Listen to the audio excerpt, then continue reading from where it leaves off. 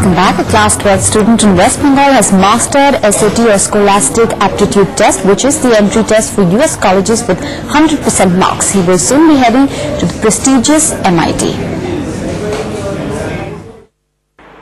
Anshuman Panda was always a good student, even topping school in the class 10 board exams.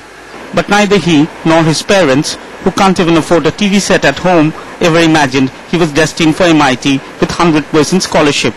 I dream of becoming a mathematical physicist. I want to take research as my career, and the field I want to elect is the theoretical part of the physics.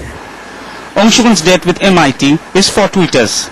He chanced upon an ad about the Scholastic Aptitude Test, learned how to use a computer, and notched up a perfect score to book a berth at the Ivy League college. Books apart, his parents are his biggest inspiration. I am not from a very much rich or financially strong background, but my parents tried best to the best of their power. Anshuman will join MIT in September. His father, who barely makes rupees 3,500 a month, is a relieved man. The state government has offered to pay rupees 2.25 lakh for his travel expenses. With Orindam Giri in Bakura, in Kolkata, Joydeep Sengupta for NDTV.